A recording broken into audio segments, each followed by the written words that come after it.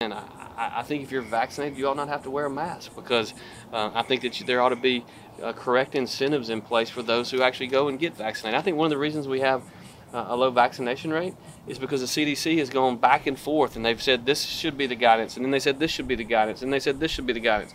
And honestly, it's just confused people, and we need to be focused on the main thing. You know, the wise man once said the main thing is to always keep the main thing the main thing.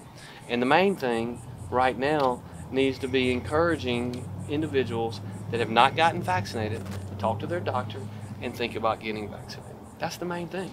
Now, is it possible that that masks reduce the risk by some nominal amount? Yes. And if people feel comfortable, more comfortable, vaccinated or otherwise, wear the mask, then by all means they ought to do it. I don't think the government ought to tell them that they got to do it, but I do think that they should be encouraged to do that if that makes them comfortable.